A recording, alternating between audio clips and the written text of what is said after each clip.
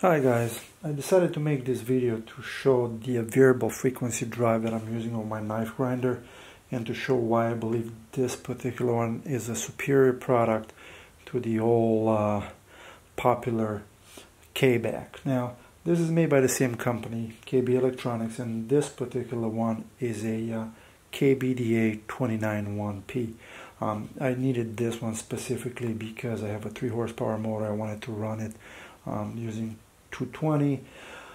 So when I was doing the research, I obviously started looking initially at the Kbacs. Now, after pricing the Kbacs, including the reverse switch and the Kbda, I found that the difference in price was not that much. Now, the advantage of having a Kbda over a Kbac is the digital control. So with a Kbac, when you set it up, you have to make sure that you set the trim pods correctly, and there's nothing on the front of it suggesting if you're running into any errors. There's a couple of lights there that you have to tell based on how many times it blinks and things like that, if there are any voltage errors, any other overloading errors. Now this one gives you all the information. Plus, once you have it connected, any changes you want to make in the way it behaves,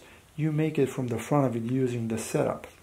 Now, I know a lot of people like the knob on the front of the Kbac, and we say that's the reason why everybody goes to it. Now, this one has one as well. Now, it is not as big, so if the knob size is what gets your juices flowing, you probably want to go to Kbac. But this one can be set up in such a manner that you can actually control the speed using the knob and not the buttons. Now, the other thing that I really like about this is the fact that you can actually customize the unit of measurement. In this case, mine is set up in such a manner that it actually tells me the surface fit per minute of belt travel. So you know exactly what you're getting.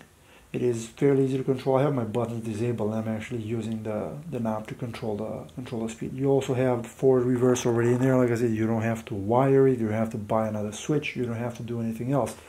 If I decide to change the way the motor brakes once I hit the stop, I can modify it. If I decide to see the frequency, I can do that as well. Anything that I want to do, I can put. If I want to do from 0 to 100 speed, I can do that as well. It is just as rugged, aluminum made. Everything is just the way as a Kbac.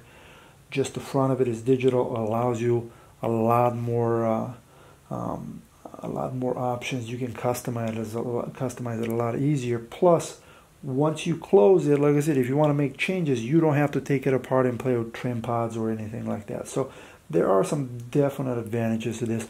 Plus, when the price is so close, it was basically a no-brainer. So my personal opinion, this is by far a superior product.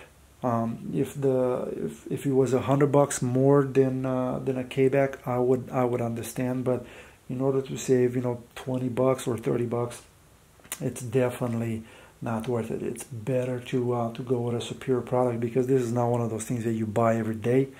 It's a piece of equipment that you will hold on for years. You may change your motor, but this thing should last you forever. So hopefully this helps people that are wondering if they should go with one or the other.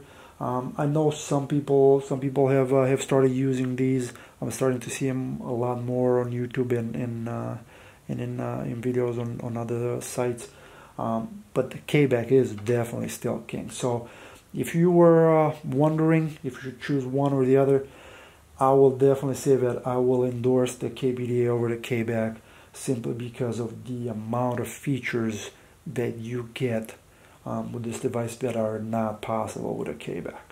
So hopefully this helps you make a decision and make the purchase.